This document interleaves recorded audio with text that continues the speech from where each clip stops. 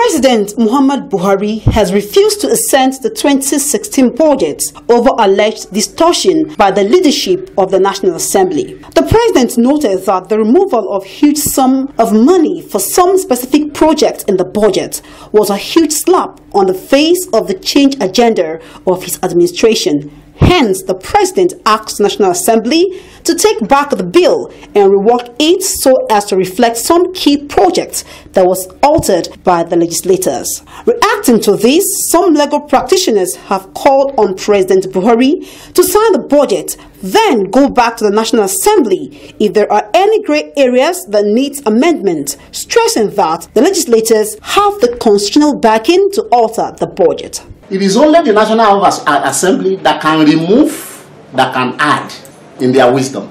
After the thing had gone into committee, once that has been done and they send it to the president for assent, the president should assent to it. For me, if there is anything the president wants that is not captured in that bill or that one that has been passed, is for him to take it back to the House of Assembly.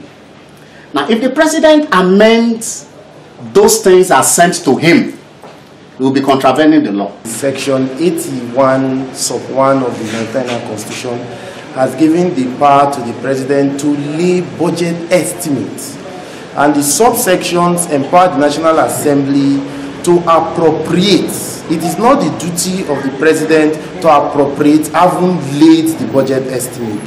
The lawyers also stressed the need for the presidency to lobby and negotiate with the legislators on the passage of the budget for the good of the common man. It's all about lobbying. And when you don't lobby, you may not get completely what you want. If you want completely what you want, that process of lobbying must be done. There has to be a going forth and a going back between the executives and the House of Assembly. And that is the bottom line. The president should just go ahead, assent to it, and go back. They will now solve it politically between the senior special assistant to the president of National Assembly matters and the National Assembly to look at the grey areas.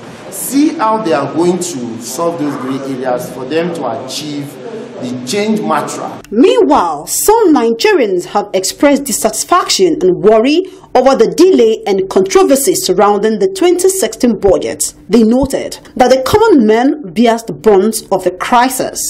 Must compromise. The executive on their own part must compromise because the interest of the common man is at stake. We can see that so many things have been going wrong because this budget has not been passed. Over it because it will actually alleviate the sufferings and other things are really passing through. Feeling very bad. Yes, because Nigerians are dying. Even if we don't die physically, but we are dying inside of. Nothing is moving. So honestly, I'm not happy. So we are calling, if you ask me now to call for the government, I would like to call for the government to do what they're supposed to do. As the budget controversies lingers, some analysts say it is healthy for our democracy, while some say it is a tussle of supremacy between the executive and the legislature at play, which has ripple effects on the nation's economy. Nneka Luke, Liberty News.